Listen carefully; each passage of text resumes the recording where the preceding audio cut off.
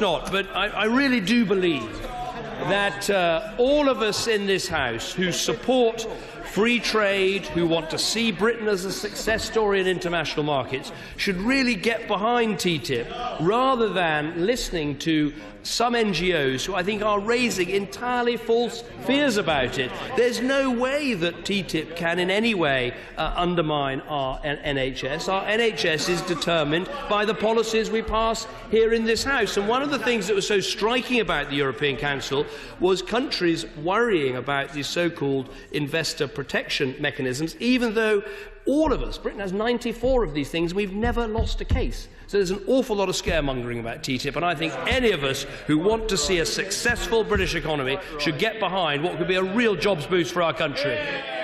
Gisela Stuart. Thank you, Mr. Speaker.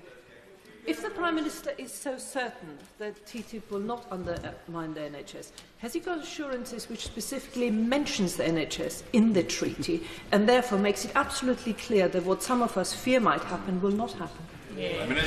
Well, there is this very powerful quote, which I think I've read out in the House of Commons before, where the previous Trade Commissioner said public services are always exempted. There's no problem about exemption.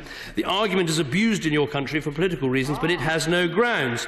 The point is, though, I would make, is that local NHS commissioners make decisions about who deliver services. And so one of the things that's being done with TTIP is that people or countries who want to raise concerns, like over the investor protection mechanisms, are asking for more things to be put in the treaty, which in the end will have to pay a price for. And if they're not necessary, if there isn't a problem, why are we creating one? As I say, with the investor protection mechanisms, we have the country that was raising this problem was Austria. They've got 60 of these agreements. They've never, ever lost a case. So, of course, let's have the robust negotiation. Let's seek any safeguards we might need. But let's not raise problems that don't really exist.